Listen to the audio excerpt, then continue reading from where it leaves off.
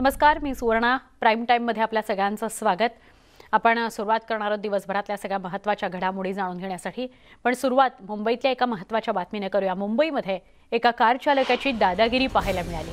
अंधेरीतल्या JP road भागामध्ये एका कारला पोलिसांनी थांबवण्याचा प्रयत्न केला, मात्र तो थांबला नाही. शेवटी तिथे उपस्थित वाहतूक पोलीस हवालदाराने कारच्या बोनेटवर बसून या चालकाला गाडी थांबवायचा सांगितलं, थांबवायला किंवा त्याला तो गाडी थांबवेल म्हणून तो त्या बोनेटवर बसला आणि चालकाला कारमधून उतरण्याची विनंती तो करत होता.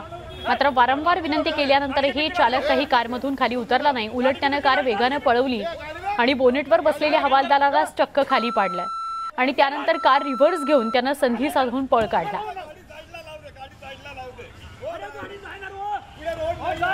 नाही पुढे रस्ता नाही साइडला दाबून नव्हते. 100 ला फोन करू काय?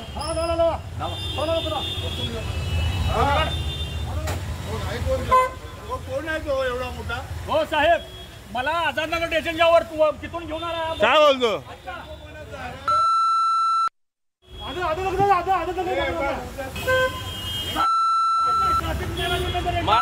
तो बोनट पर बैठा के ले जा रहा है. पहले छोड़ डालो, फिर पुलिस गाड़ी के पीछे गाड़ी लो. गाड़ी के पीछे गाड़ी के पीछे गाड़ी के अंदर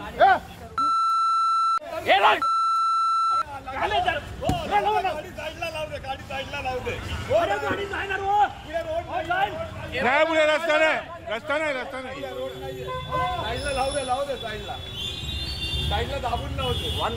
फोन करू काय? आमचे प्रतिनिधि रमाकांत तिवारी यांच्याकडून अधिक माहिती घेऊया. रमाकांत, क्या बताएंगे इस पूरे इंसिडेंट के बारे में? जी, ये घटना मुंबई के अंधेरी के DN नगर की है और ये वीडियो बहुत ही झकझोर देने वाली है. जहां मुंबई की ट्रैफिक पुलिस के हवलदार अपनी टीम के साथ कार्रवाई कर रहे थे, उसी समय कार आई जिसे ट्रैफिक हवलदार ने देख के रोकना चाहा, उसे रोकने का इशारा किया, लेकिन कार वाले ने गाड़ी नहीं रोकी, जिसके बाद ट्रैफिक पुलिस वाला उसके बोनेट पर बैठ गया और कार चालक को लगातार गाड़ी रोकने के लिए कहा. और तब भी कार वाले ने अपनी कार नहीं रोकी और देखते देखते वहां भीड़ जमा हो गई, जिसके बाद ट्रैफिक पुलिस वाले ने बार बार चालक को नीचे उतरने की रिक्वेस्ट किया, लेकिन कार चालक नीचे उतरने के बजाय बोनेट पर बैठे हुए ट्रैफिक हवलदार के साथ तेजी से कार को ले जाने लगा और ट्रैफिक हवलदार का उस समय जान जोखिम में हो गई, जिसके बाद भी जो ट्रैफिक हवलदार ने अपने कर्तव्य को नहीं छोड़ा और लगातार उस कार चालक को लगातार रोकने के लिए कहा. और ये काफी दूर ले जाने के बाद में ट्रैफिक हवलदार उस कार से गिर गया, जिसके बाद मुंबई पुलिस के लोग उस कार की अभी तलाश कर रहे हैं. और सूत्रों के हवाले से जानकारी मिली है कि जिस ट्रैफिक कांस्टेबल उस समय ड्यूटी पे कार्यरत था, उनका नाम नई गुरु बताया जा रहा है, लेकिन कार चालक ने कार ना रोक के गुरु को कार पे बैठाया और उन्हें नीचे करके भाग गया है. फिलहाल मुंबई पुलिस इस समय उस कार चालक की तलाश कर रही है. जी रमाकांत, शुक्रिया आप इस पूरी जानकारी के लिए. आमचे प्रतिनिधी रमाकांत तिवारी आपल्याला सविस्तर माहिती या सगळ्या घटनेसंदर्भात देत होते. या मुजोर कार चालकानं ट्रॅफिक पोलिसला चक्क बोनेटवरून खाली पाडलं, परत रिव्हर्स घेतली गाडी आणि गर्दीमधून जोरदार गाडी त्याने पळवून नेलेली आहे.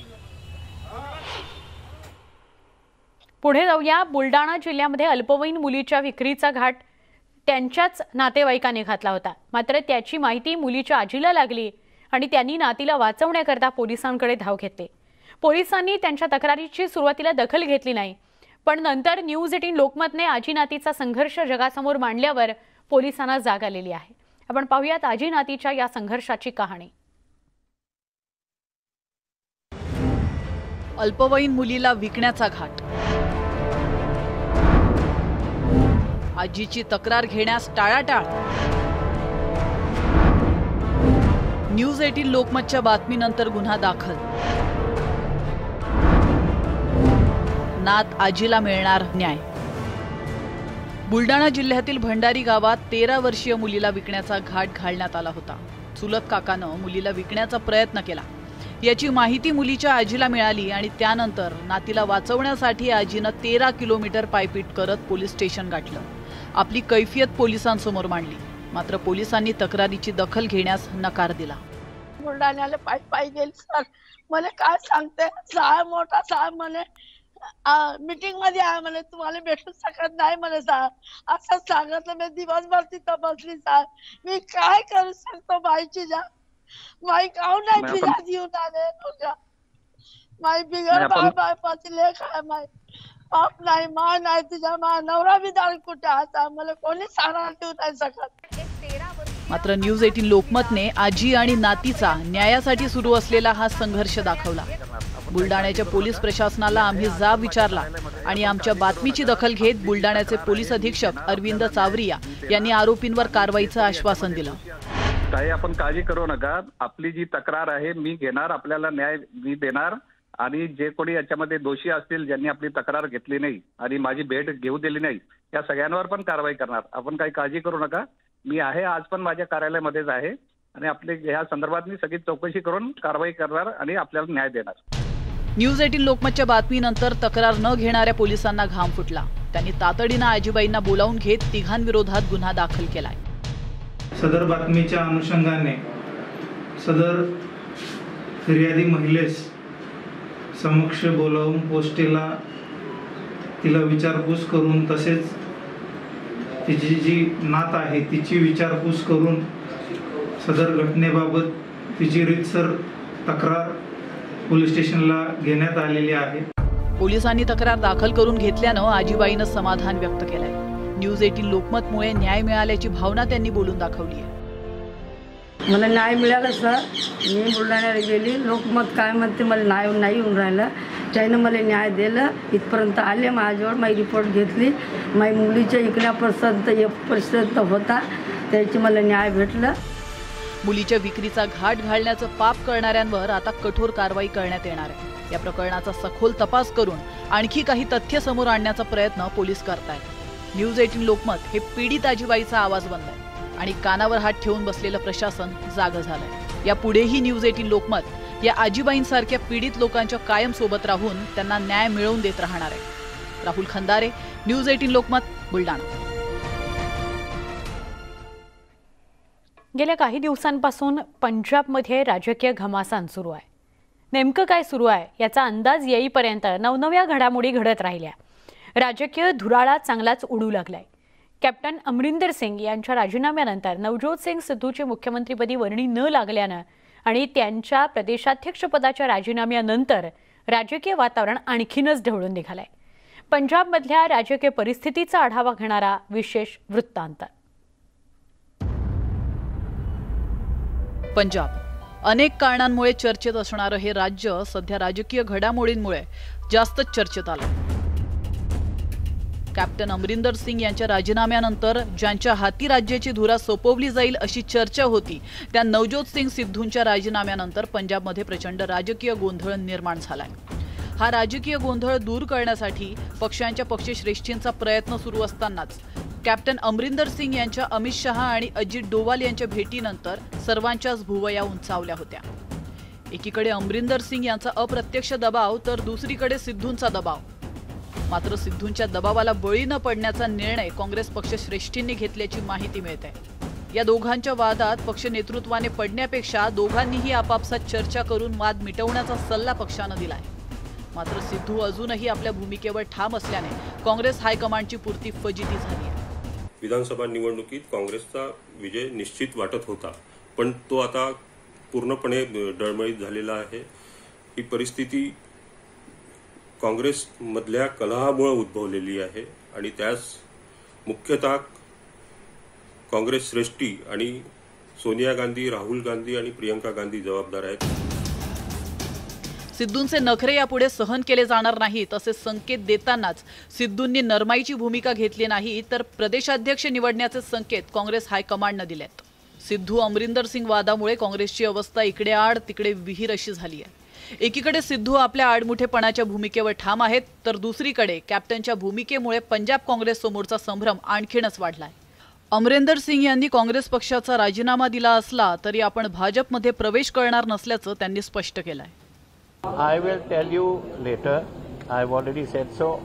Number one, I am not going to remain in the Congress. Number two, I am not joining the BJP. That is enough for my. त्यामुळे अमरिंदर सिंग यांच्या मनात नेमकं काय सुरू आहे आणि भविष्यात ते काय निर्णय घेणार आहेत याकडे अनेकांचं लक्ष लागून आहे। आगामी वर्षात पंजाबमध्ये विधानसभा निवडणुका होणार आहेत। यापूर्वी सर्व पक्ष जोरदार तयारीला लागले असतानाच काँग्रेसमध्ये वाद उफाळून आलाय। यापूर्वी अमरिंदर सिंग आणि नवजोत सिंग सिद्धू दरम्यान असलेला वाद दलित मुख्यमंत्री देऊन सोडवण्यात आला। मात्र आता थेट नवजोत सिंग सिद्धू यांनी राजीनामा दिल्यामुळे काँग्रेसमध्ये राजकीय गोंधळ निर्माण झालाय। दुसरीकडे पक्षातील ज्येष्ठ नेते कपिल सिब्बल आणि गुलाम नबी आझाद यांनी काँग्रेस कार्यकर्ता समितीची बैठक बोलावून पंजाबमधील वादावर तोडगा काढण्याची सूचना केली आहे। ज्या दिवशी काँग्रेस पक्षात कन्हैया कुमार आणि जिग्नेश मेवाणी प्रवेश करणार होते त्याच दिवशी नवजोत सिंग सिद्धू यांनी आपल्या पदाचा राजीनामा दिला। त्यामुळे यावरून काँग्रेस पक्षश्रेष्ठी प्रचंड नाराज आहेत। काही दिवसात पंजाबमधील हा राजकीय गोंधळ निश्चितच दूर होईल अशी आशा काँग्रेसच्या वतीने व्यक्त केली जाते। कॅप्टन अमरिंदर सिंग यांनी मुख्यमंत्री पदाचा राजीनामा दिल्यानंतर 2च दिवसात नवजोत सिंग सिद्धू यांनी आपल्या प्रदेशाध्यक्ष पदाचा राजीनामा दिला। त्यामुळे पंजाबमध्ये राजकीय संकट निर्माण झालेलं आहे। आगामी वर्षात विधानसभा निवडणुका होणार आहे, त्यापूर्वी पंजाबमध्ये आता राजकीय गोंधळ निर्माण झाला आहे। यासाठी आता हा जो राजकीय गोंधळ आहे हा दूर करण्याकरिता काँग्रेस हायकमान वेगाने कार्य करत आहे। त्यामुळे येणाऱ्या काही दिवसात हा गोंधळ दूर होतो का हे पाहणं महत्त्वाचं ठरणार आहे। नवी दिल्लीहून व्हिडिओलिस्ट राजन सक्सेनासह प्रशांत रामदास, न्यूज 18 लोकमत। मराठवाडा आणि उत्तर महाराष्ट्रात झालेल्या अतिवृष्टीनं खरीप हातचं गेलंय। अतिवृष्टीमुळे खरीप पिकाचं मोठंच नुकसान झालंय। मराठवाड्यातील सोयाबीन आणि उत्तर महाराष्ट्रातील कपाशी, कांदा, मका, बाजरी, मूग, उडीद, सोयाबीन या सगळ्याच पिकांचं नुकसान झालंय।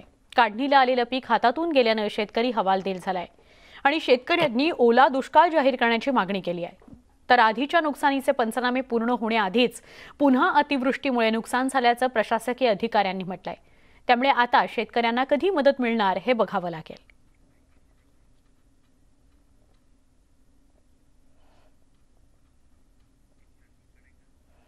दरम्यान अतिवृष्टीनंतर देण्यात येणाऱ्या मदतीवरून राज्य सरकारला अनेक सवाल विचारले जात आहेत। यावेळी उपमुख्यमंत्री अजित पवारांनी केंद्रानं आपत्ती निधी देताना दुजाभाव करू नये असं म्हटलंय। तर मदतीपासून शेतकऱ्यांना वंचित ठेवण्याकरता अशा प्रकारची पळवाट शोधली जाते असा आरोप भाजप नेते आशिष शेलार यांनी केलाय। काही राज्यांमध्ये केंद्र सरकारने न मागता जाहीर केलं की तातडीची मदत म्हणून इतके हजार कोटी रुपये, तशा पद्धतीनं सर्वच राज्यांच्या बाबतीमध्ये एकसारखी भूमिका केंद्राने घेतली तर ते जास्त उपयुक्त ठरेल। शेवटी भारत सरकार हे सर्वांचं मिळून ते सरकार असतं आणि त्याच्यामुळे राज्य पण असा भेदभाव केला जाऊ नये। पण आकडे ऐकल्यानंतर त्रयस्थांना किंवा मीडियातल्या लोकांना किंवा काही सहकाऱ्यांना पण वाटतं की बाबा ह्याच्यात कुठेतरी भेदभाव होतोय, तसं होता कामा नये। अजितदादांचं वाक्य जर असं असेल तर मला भीती ही आहे की आता तातडीने मदत मराठवाड्यातील आमच्या शेतकऱ्याला करण्यापासून हे पळ काढतायत आणि ते या पळीच्या मागे केवळ कारण उभं करण्याचं काम केंद्राचं करतायत। आणि म्हणून आमची विनंती आहे, पहिली तातडीची मदत तुम्ही करा, राज्य सरकारने केली पाहिजे। मग कायदेशीर ज्या प्रक्रिया आहेत त्या सगळ्या पूर्ण होतील आणि केंद्राची मदत येईल। असंच वर्षानुवर्ष चालतंय, नव्याने काही होत नाहीये आणि त्यामुळे मराठवाड्यातल्या शेतकऱ्याच्या तोंडाला पानं पुसण्यासाठी पळवाट अजितदादा काढू नका। गुलाबराव पाटलांनी मदतीबाबत केंद्राची दुटप्पी भूमिका आहे असं म्हटलंय। प्रत्येक वेळेस केंद्रावर जबाबदारी ढकलणं योग्य नाही असं विधान परिषदेचे विरोधी पक्षनेते प्रवीण दरेकर म्हणतात। जसजसे पंचनामे पूर्ण होतील तसतसे त्यांना मदतीचे जे आकडे आहेत जोपर्यंत कॅबिनेटच्या समोर येत नाही की आता पूर्वी ज्यावेळेस चाळीसगावचा आम्ही प्राथमिक अंदाज घेतला पालकमंत्री म्हणून तेव्हा 2000 हेक्टर होतं आणि 5 दिवसांनी जेव्हा अंदाज आला तर 4000चा आला। त्यामुळे जोपर्यंत पूर्ण पंचनामे होत नाही तोपर्यंत आपण किती लोकांना बाधित झालेत, किती मदत दिली पाहिजे हे आज आपण ठरवू शकत नाही। बघा, मागणी करणं फार सोपं आहे पण देणं तितकं कठीण आहे। याचं कारण असं आहे की आता आपण म्हणत असाल, मी पहिलेही बोललो की पिकाची वर्गवारीशिवाय काही गोष्टी करता येणार नाही। मागच्या सरकारने किंवा मागच्या लोकांनी किंवा मागच्या काळामध्ये जसजशा पद्धतीच्या मदती दिल्या गेल्या त्या मदती दिल्या जातील। आता केळी किंवा इतर गोष्टी ज्याला एनडीआरएफची वेगळी मदत असते, शासनाची वेगळी मदत असते, त्याच्यामुळे शेतकऱ्याला मदत दिलीच पाहिजे या विचारात मी पण आहे, कारण मी सुद्धा एक शेतकऱ्याचा पट्टा आहे। त्यामुळे निश्चितपणाने शेतकऱ्याला मदत ही मिळेलच या आशेनंच आम्ही कॅबिनेटमध्ये सुद्धा बोलू. कुठलीही गोष्ट झाली की केंद्र आणि राज्य असा वाद उभा करायचा, संघर्ष उभा करायचा, राज्यपाल आणि सरकार असा संघर्ष उभा करायचा आणि आपल्या मूळ जबाबदाऱ्यांपासून, मूळ आपल्या कर्तव्यापासून बगल द्यायची, अशा प्रकारची रणनीती या महाविकास आघाडी सरकारची ठरले. त्याच्यामुळे काही झालं की केंद्राकडे बोट दाखवायचं आणि लोकांचं मत त्या ठिकाणी दुसरीकडे वळवण्याचा प्रयत्न आहे. परंतु शेतकरी काय बोलतात प्रसार माध्यमातून, चॅनलच्या माध्यमातून रोज दिसतंय. प्रशासनाला, शासनाला त्या ठिकाणी शेतकरी लाखोली होत आहेत की तुमचं नियोजन नाही, तुमच्या संवेदना नाहीत आणि त्याच्यामुळे राज्य सरकारची जबाबदारी आहे. मायबाप सरकार म्हणून पहिलं तुम्ही द्या. आपण प्राईम टाइम मध्ये इथे एक छोटासा ब्रेक घेऊया आणि अजून काही बातम्यांकरता काही क्षणात भेटूया. पहा फक्त न्यूज 18 लोकमत.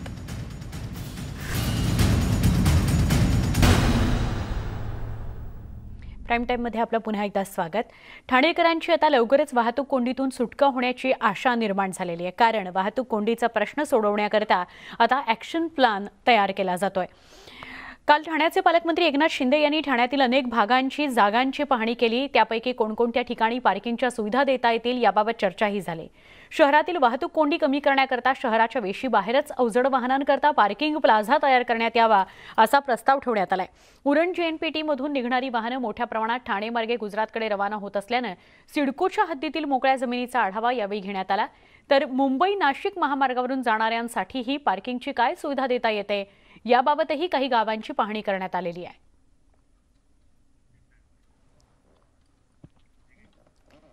मुख्यमंत्री उद्धव ठाकरे यांचा मुलगा तेजस ठाकरे यांनी माशाच्या एका नव्या प्रजातीचा शोध लावलेला आहे. रक्तमिस्टिस मुंबा असं या नव्या माशाच्या प्रजातीचं नाव आहे. रक्तमिस्टिस मुंबा असं नाव आहे. महाराष्ट्र आणि उत्तर पश्चिम घाटात आढळणारी गोड्या पाण्यातली ही प्रजाती आहे. बरीच वर्ष या अंशाचा अभ्यास केल्यानंतर या प्रजातीचा शोध लावण्यात आला असल्याचं तेजस ठाकरे यांनी आपल्या सोशल मीडियावर शेअर केलेल्या पोस्टमध्ये म्हटलं आहे.